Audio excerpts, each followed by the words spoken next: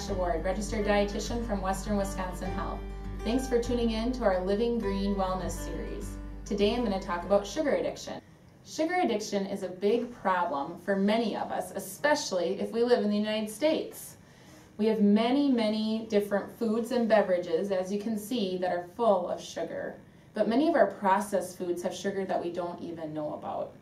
We usually recommend that you start by looking at what you're drinking, because those are really easy places to make changes around your sugar intake. But the next step would be looking at food. Sugar addiction actually can contribute to, or just eating too much sugar in general, to high blood sugars, blood sugar swings, which can actually result in mood swings and affect how you feel, in addition to your concentration and definitely weight gain. This is probably one of the primary places that I would look if someone is struggling with their weight. You're probably wondering, how much added sugar can a person have in a day? The recommendations currently are for 5 to 8 teaspoons of sugar for both adults and children. Children really should have less than 5 teaspoons per day. The amounts for that would be 20 to 32 grams of added sugar if you're looking at a label. We have several beverages in front of us that have sugar added to them. One of the highest ones would be a blended coffee drink, like a Frappuccino or a cooler that you can get at many of our different coffee houses. This size blended coffee drink has this much sugar in it, 23 teaspoons of sugar, or 91 grams. So if you're supposed to stick to 5 to 8 teaspoons or less per day, you've already exceeded that for the next 4 days.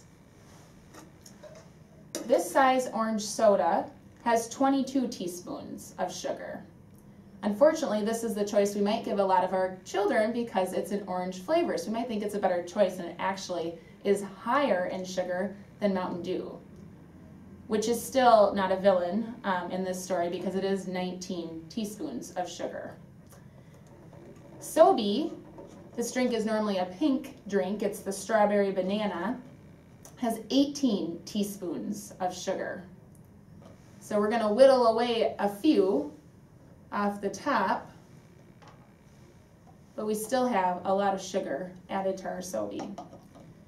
A Monster energy drink, and this is the 16 ounce, there are larger sizes than this, as well as the Powerade and the iced tea all have 14 teaspoons of added sugar. The Monster, of course, also has a lot of caffeine, about the equivalent of 3 to 4 cups of coffee. The Frappuccino that's bottled, so not the one like this one that you would get at the coffee house, has 12 teaspoons of added sugar. The cranberry juice actually has the same amount.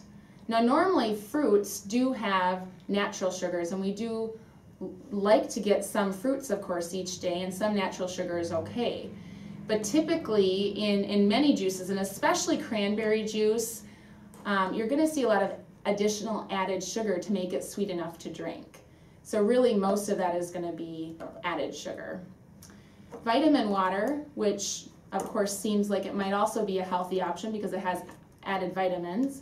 There's actually not that many added vitamins to make it worth drinking, has 8 teaspoons of added sugar. And last but not least, many kids' favorite drink, chocolate milk.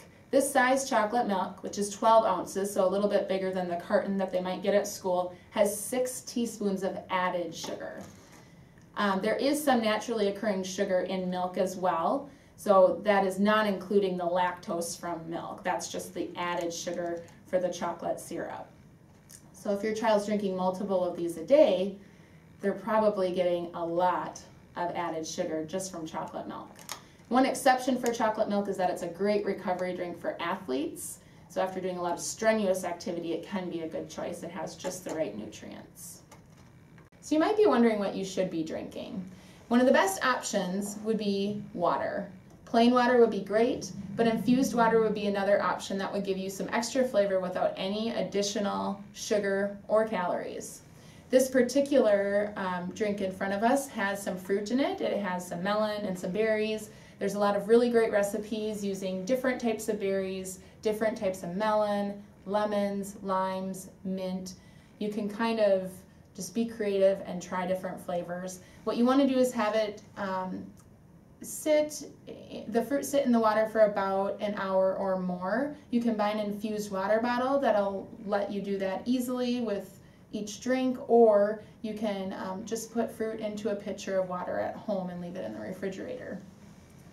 Other options, if you just really can't drink that much water and you need a little bit more flavor, might be some of these bottled options. This is a probiotic drink, one of my personal favorites. It's very tasty and it actually gives you extra probiotics, which are very good for your gut. This one actually only has 1 gram of sugar, and it does have some sweetness to it.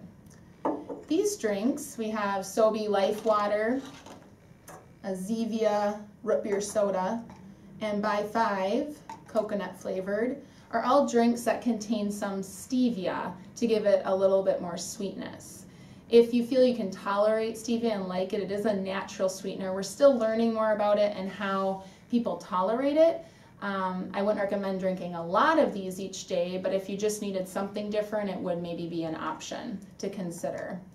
You might notice that I don't have any diet sodas here. Don't typically recommend drinking any artificially sweetened beverages if you can help it. There is research to suggest that those might also cause problems somewhat similar to what all these sugary drinks do, where it can actually change your appetite so you still want to eat more. Really, in the end, water is the best beverage, and that's what we would always encourage you to focus on. In conclusion, if you're going to try to fight your sugar addiction, I would suggest that you start becoming more aware of how much sugar you're actually eating or drinking. Start looking at labels and looking at the sugar amount that is on the label. One thing to be aware of is that 4 grams equals about 1 teaspoon of sugar. So you can do the math when you're looking at the label. In the future, around 2018, added sugars will actually be on the nutrition label, so it'll be a little easier to figure out which sugars are natural sugars and which are added. I would also highly suggest that you're looking at all foods and condiments. Many of our foods have additional sugar that we just don't need. Look at granola bars, yogurt, ketchup, the list could go on and on. Any packaged foods may have additional sugar, so it'd be good to look at those too. One thing to think about is, what should you be eating more of? Try to eat more whole foods, more fruits and vegetables. Protein is really important to eat throughout the day. That will help regulate your blood sugars and help you to feel better. So really focusing on whole foods, less processed foods will definitely help and make it easier to avoid all of the added sugar. Thanks for joining us. I hope that you found some good information to help you with next steps for a healthier lifestyle. We're always happy to help you here at Western Wisconsin Health. We have many resources, recipes, and classes available on our website at www.health.org. Please join us again.